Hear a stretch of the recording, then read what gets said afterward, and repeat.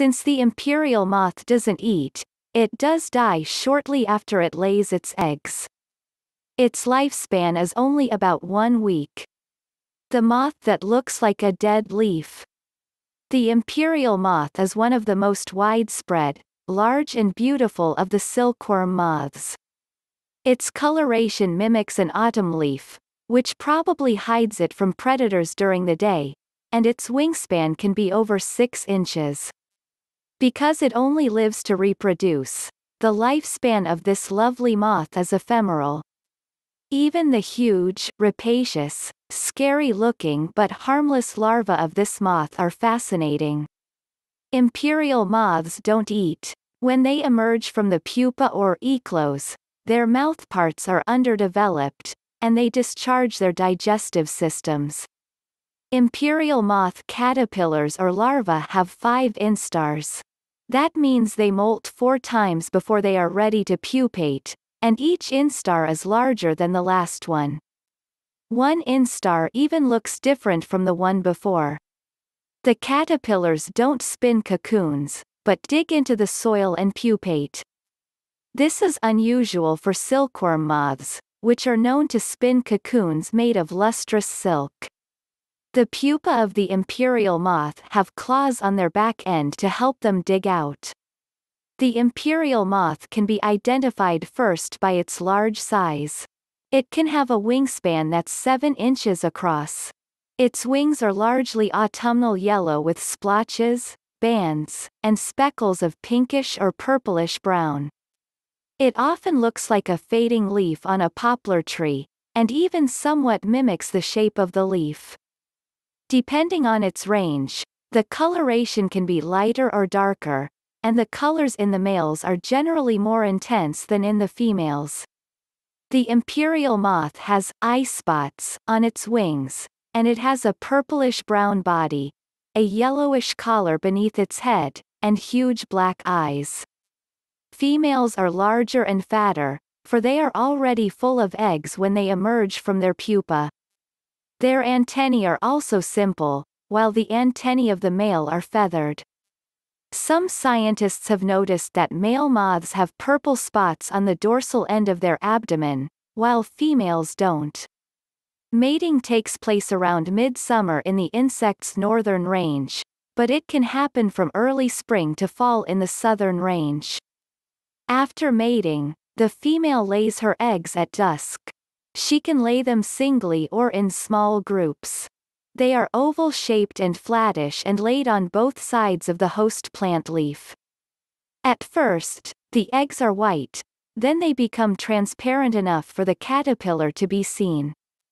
There's some controversy as to whether there are 1 or 2 generations of southern caterpillars, though the moths in the north are known to produce only 1 generation a year. The word for this is univoltine. The caterpillar that hatches out of the egg 2 weeks after it's laid is only about 0.39 to 0.59 inches in size. It is orange and has black bands and prominent black bristles. After the first molt, the caterpillar is black and its bristles are a bit more proportional to its body, and it is covered with tiny hairs.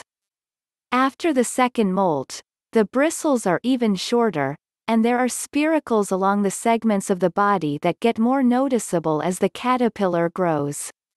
With the third molt, the bristles are even smaller, and the hairs are longer. The larva's back legs have armored plates that are edged in yellow or light brown. The color variations of the rest of the body can be green, red, cinnamon-colored, tan, burgundy, or charcoal gray. The caterpillar molts one more time and can be 5.5 inches in size when it's fully grown and ready to pupate. Most of these older instars are brown but can be a variety of earth colors, and some people believe green caterpillars are fed largely on pine. All of the instars eat by grabbing onto a twig with their legs, especially back legs called anal prolegs, and pulling the leaves or pine needles over their body, and chomping down. Though they are huge and ferocious looking, the bristles and hairs don't sting. Finally, The caterpillar drops down to a patch of soft soil, digs in, and becomes a pupa. These are dark brown, tapered, and have spines at the back end. The pupa has segments that can move, but they can't telescope into each other. Some pupae overwinter, which may lead some people to think that the imperial moth has 2 broods a year. The moth emerges from its pupa in the wee small hours of the morning, spends the day resting, then mates when night finally comes. The imperial moth is found from southeastern Canada to Argentina. There are also populations in the Midwest and the Rocky Mountains, but the moth is mostly found in the mid-Atlantic and southern states of the United States. The habitat is deciduous and coniferous forests. The imperial moth doesn't eat. Its only job is to reproduce, so its lifespan is usually no longer than a week. However, the caterpillar diet is diverse. It includes pine trees, oaks, box elders, sweet gum trees, Norway spruce, basswood, and sassafras. The exception is the caterpillar diet of E.I. Pini. The meaning of this epithet is pines in Latin, and this caterpillar diet consists mostly of pine needles.